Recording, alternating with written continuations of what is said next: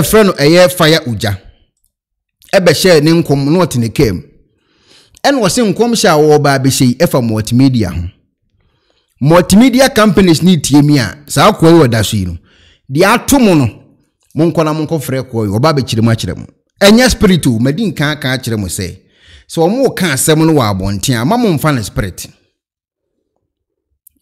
So omo ka asɛm no e wa abonten a mamu mfa asɛm tia no spirit nabi mechi apa mamu mfa asɛm no spirit oba abonten be hye nkom sɛ multimedia eja ba beto multimedia tie nkom a medi ne yewu multimedia eja ba beto ho Accra FM menye sure sɛ ka multimedia ho but ade a odi ye smart wo ho na me be kyeremu o kan ne sa because odi ne kokko a multimedia enye company bi di o multimedia say bi kura bi tima ka say America for men worker ombo company bi adi o say multimedia na sa de ni ba be si en wo bo eye one radio bi so kan ho ade chi no Accra FM obi de boba akobo mo glass im atuja to ho a eho nke ho hye en o mo nyankopon di o mo afofie mo nkobusa akoro da school yi onim hu bi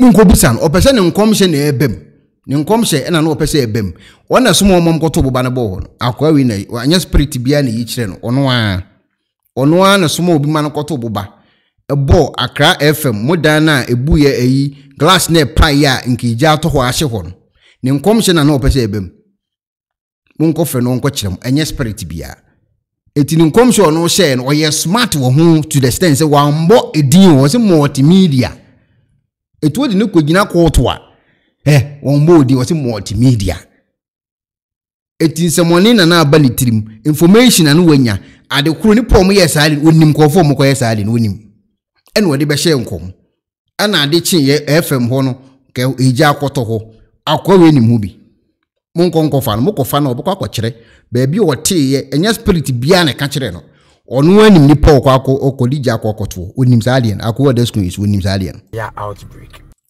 na me show bibia me say oh my people doesn't respect prophets and men of God but sure na wa ma obi a ommu osofo ana omfani die ma osofo ama wonso wa in the first place wo onye sofo na obi akase obi mbu sofo bi na hwan ja wo nkora bone sem da bi on say me address ni bia me yam si akorawi sa nkora bone sem no e wo so ujai eye nkora bone sem no wo ye no obeso wo ya na nkofo na papa na grandpa na papa eye nkora bone sem jai sa nkora bone sem na yumua na mu asofo na di hu atonkofo bi so no muhu a ponze ma me panyini pa no na papa papa grampi dada munyai sa nkora bone sem no tinkoma wori because God will never descend from heaven na oma me can be in chiro Amos chapter 3 verse 7 wasi nyame nye bibi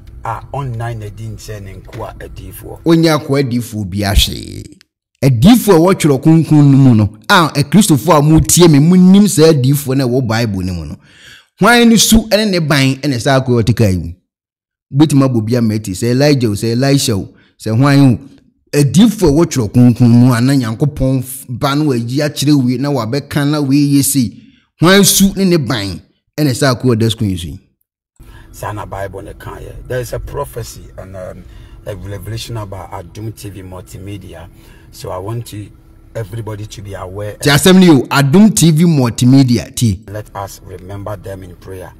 Nukremuni atoye chem kese ebeto multimedia ewo mi yichiremu no. Mintimi nchiremu bebre. But if we don't pray, you better bad news ewo multimedia and ye mompaye intia bibi ti say e jashishie nso. Fire outbreak. And I say helicopter bi nam ewiemu helicopter bi helicopter bi ene mechi obi adwenu fi ba bia yenyina jashishie na ho yembre jashishie na ho helicopter bi ene ba bia yenyina jashishie no ba bia eja ne kwa akoto no yenyina sa side na atiato. Let us pray against that thing. So revelation empire especially empire multimedia Adum TV FM for say omo video we so a omo so emompa me catch you say there is a prophet. Okay. Eti oka sa asem we nyina awie no. Oka sa asem we nyina awie no. Oka se wie na no. Me wo hwa no pe na mu se video bi na we video em so post na nro em se nro ahomachi no se nro awiem ho ba bi em se awia na na. Eti ano pe na me ahomachi wo se Ghana de be ya ahomachi ntime kan se ha no pa. Ala me meti se adum eye verse FM ho no Accra ho no. Ankofo akọhọ a omukọ akọ ese ho nti camera na e wa abonten no ena omude capture eye scene a e course wo time a eja hyehye ne ba bisi no ti asem ni yo eja hyehye no e ba bisi no nti camera na e wo eye FM ho no anase omu station ho no so hu ene capture sa de no na wonim enye je bia na tifri kebu bia mu obi na abedi boni awoko no onzo obi dwane ko obi na atambo ba ede abom ato eja atumu tie ko mo yo obi ana atambo ba ene wadi abo glass mu ene wato buba ayi eja ahwo ene ho hye enti camera na capture sa de no ene ma nipa na no wo ho no eye fast se opie wana na wo inside a opie ba yo hu se eja na ayeden ato enkofo we nkomhye no mesi anya spirit bia o Ghana fo ara na maso odin anya spirit o nya spirit bia nkwhye ba bia o we dey kasama na mudi no mu edi agro spirit bia nkwhye ba bia o omo a na hye nkom na omo asan kreti na obi akwa akwhye na odi agi ne din spirit bia nya hye omo a ne kreti omo a ne trase no ma kreti sayi nkomhye amana bam omo a na eye nti FM no omo nkofra akwa wi wona hye sa nkom no se eja bi beto na ho ahwan emfiri ba bia okwabana ne dirimika edi ade bebom atu jawura mu dirimika wo ko no omo na kriti obi anye ho hwe enye spirit bi ne free Pluto ana Uranus bi baaye Mercury bi baaye na ebeshi ba bi dabi nipa dasani ene dia dia bomatu ja atum okwhye ho na obi nkom hye abam saa na omoye no obi anye hye eni akwani bom ni wode buba ne bonse buba na beto mo mu hye ade mu hye hadi wonse buba na to ho wonse buba na to hase no wala mu hye fo ba bi eja ne start set no oto ade ne bom no oto bom na no ene ejompe ene beto fom ho eto fom ho na no oto ade ne wura mu na no osadi mika ye den elu dwane ko oni wala mu hye ade omo na kreti spirit bia anye hye spirit bia nko ye hye omo na kreti eti kampere won semu se jane ba semu mu mu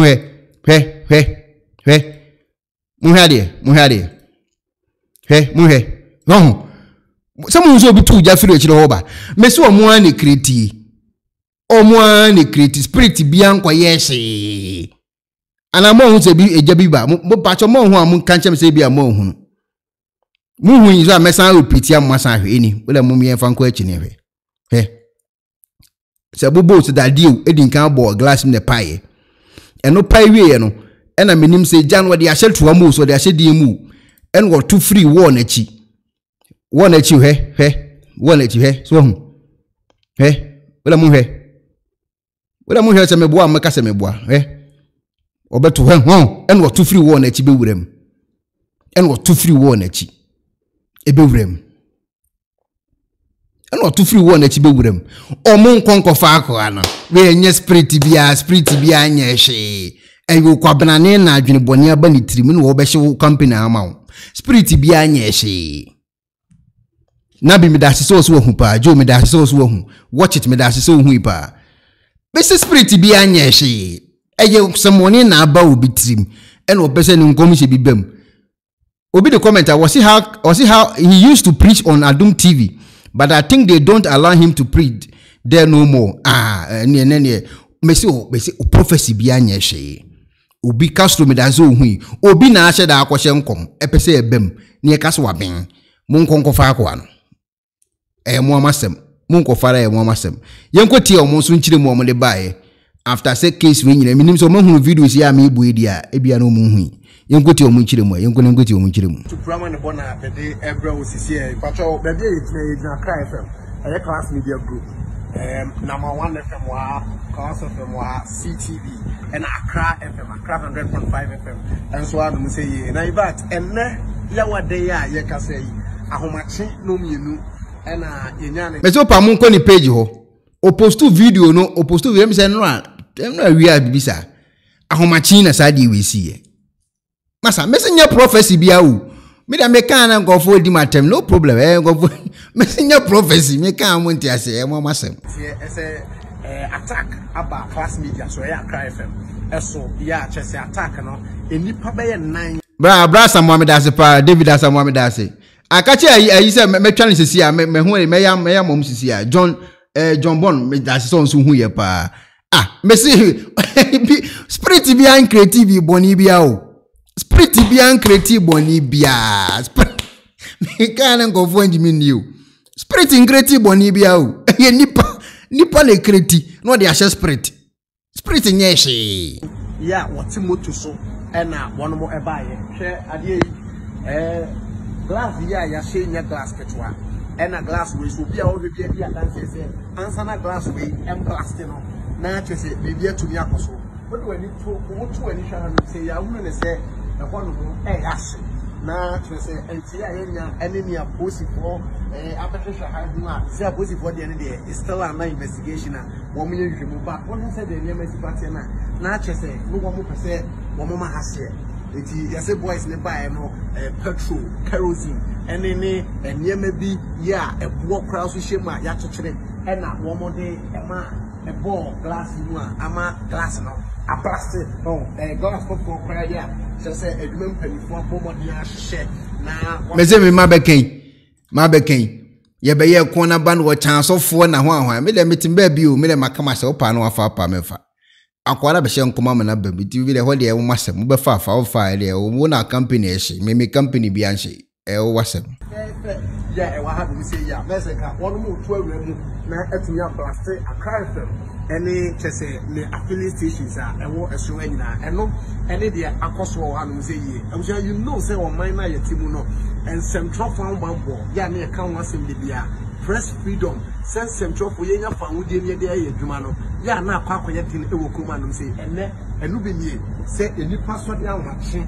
na obomo de ahwe nyame ani na odi dwuma ti say etiwe enya mpanifo nhyehyɛ papa na wa ha na class no enye say ye papa ya eka etuni program ma de na nkofo no beso wo ye so beso wo hye wo beso wo ye de wo ye besi ne yenya hunu ipakoro ya wo hye samrantie nan ya no otibotu so besi ne emrantie nan no yenya hunu demo ya den chama positive ma me apositive aba me hye ehunu se de ne mesi party a yenim se chairman mamu nkope a police phone ha o madwene mu osofo organo na ni abie a ohunu bibia spirit o si wo ohunu wo spirit mo masofo ne nkyira spirit kro na obehye no asem tintin nyina ni we dey say nye mo kofe police ya wono ma bibia say the police for ne you no ma ne too much etmu osofo a otimi hunu bibia wo hunu bibi wo spirit ehunu say jabi ba behye ampa de ahomachi ejaahye mo nkofa no no hwe spirit wo mfrɛ nipa no ma na mo mfa no nkokot na asem fa na asem sa sofo le menka sofo na ahye no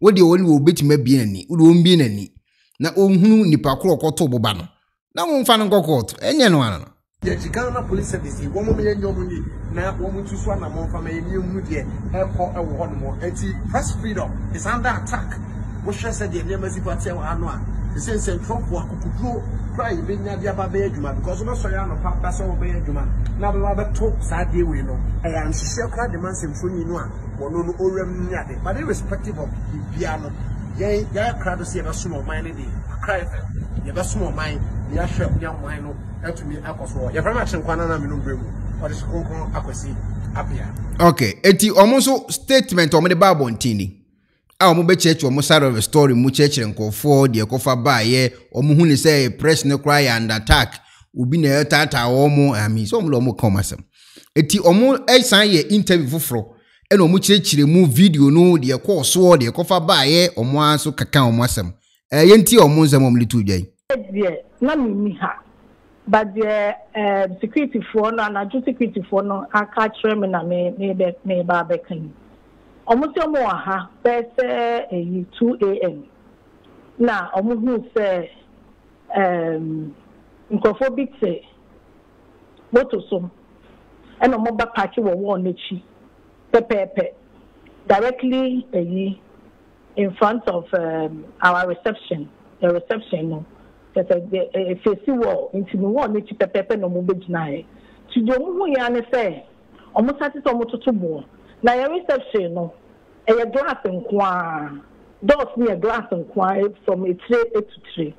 But a stroke a crana, a glass near fixing will maybe I won't say a wall, and I have fixed a glass and say stroke a crana, the wall, a crack, a wall, or bear wall, cacao.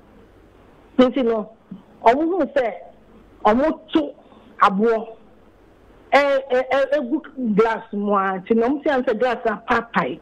The pie no and now almost you see your favorite big petrol bombs. Oh, and almost two almost a jar a sham no more to boom inside. Into that says the same almost you know, almost me a boo glass no nice a quiet bedroom.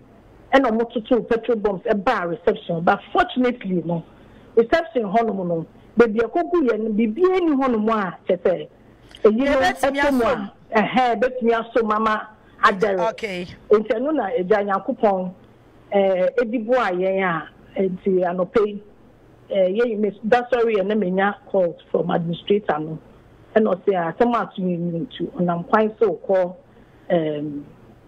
Cantonment police station, no apology, complaint, no a case. When see almost fine, no more investigated. We are before mobile ha, because the name of Bia Costa area home. It's no more investigations, maybe Bia say, or more corner, your train, the outcome, or more the beba. It's not the man, actually, any petrol bomb, no. Yeah. Obi can asem to the be asem what to cry now one edgary. And here were they able to pick it up? Say yes, and Ahomachino Obi Miha. But what a security for also because I didn't criminal, no criminal act. It's your one form of son can be yeah, and it's because or any bibia and so muntino. And not at a doom ye and can you do ye? Oh, okay. But a boss, a boss, so one idea. What's no say? Why a black, I think a best, aha, but who's a bohona, a yikakana, so honomuno, a shian, and chebiana, a doom ye. So I think the only a black. Aha. All right, so maybe the target was to get to the studio. Now, maybe I get me some console no extra number. I said, the young to me share near the corporate here, Omubaha, but the CCTV cameras and our opposite so in the Kobis almost CCTV cameras a capture more. But on winning part, there's not on Makatakato, on winning no matter helmet. Wow. It's a winning party. A bear didn't say, but at least camera and capture no more any passing. According to security for no somewhere Nipamian Omutimoto Swam by. Wow. Yeah. And I security for so Yamiadum, Obia Huanka, on one full wall, no sim. Okay. Someone on me on one young Bayana, Momusadan or Mopan or Mokoye. See, you mean say a mistaken location, no. Say, Ampara say, I had no move, and not to be feared no more Mopona or more. My Yaraquan, said, and they ain't to me, but the Bayana said, but then I'm here to say, damage a bad day, but Nipa Huanka. Nipa Huanka. Is it the first time Amunya attack Bisa? First time attack saying Ankasa Eba. You know, yes, na make us yes to be say. Okasa attack Bisa. Okasa attack Bisa. Has there been any different forms of attack? No. There be. Okay. So the cat attack Bisa the of the the nature of that particular attack. Okay. Until I make an exam. And yes, the attack now we be educating. But the nature of the attack no mean say BBC say any media the friend is saying company be another media. Okay. Eti based on information omo dia be no. Omo attack we no ebimba media house we musi dane ade wa becheche na adwene. Papa bi eyesofo Ghana I friend no fire Oja. Oso ye prophet. O say onim. Eti mo mfre papa no na mo ne nkasa. Na onko spirit wo me hunu nkofu kro mbeto ade ne to ho no titititia ubetimi le wadwen kira ba titititia na me show bibia me say oman ye people doesn't respect prophets and men of God, but she na wa ma obi a ommu osofo ana omfani die ma osofo ama wonso wa amfani die ama osofo bi o abrabom, because God will never descend from heaven. Na oma me can be in chiro Amos chapter 3 verse 7 was in nyamenye bibi online edin say nko adifo sana Bible ne kan ye. There is a prophecy and a revelation about Adum TV multimedia, so I want everybody to be aware and let us remember them in prayer. Nukremuni atoye chem kese ebeto multimedia ewo me yichiremu no mentimi nchiremu bebre. But if we don't pray, you better bad news. Ewo multimedia and your mom paye intia. Baby to say a jashe show. Fire outbreak. And now say helicopter binam ewiemu na atiato. Let us pray against that thing. So revelation your mom paye, especially your mom paye ma multimedia. Adum TV. FM for so video in so so me catch you say there is a prophet. Okay, eti when your prophet or Ghana, I'm a prophet for Ghana, obetimi akire mu. Obetimi akire mu nipo o yes and semoni we nya nti we de etoje mu ankasa betimi afre na eja mo ne na ka ho asem.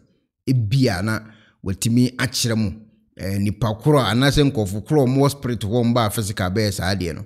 Na bibia e kama me madwen kire na me kire no. Hello ebusiafo, so pesifita asracha odofo de and then na fa ho kodom unique laser whitening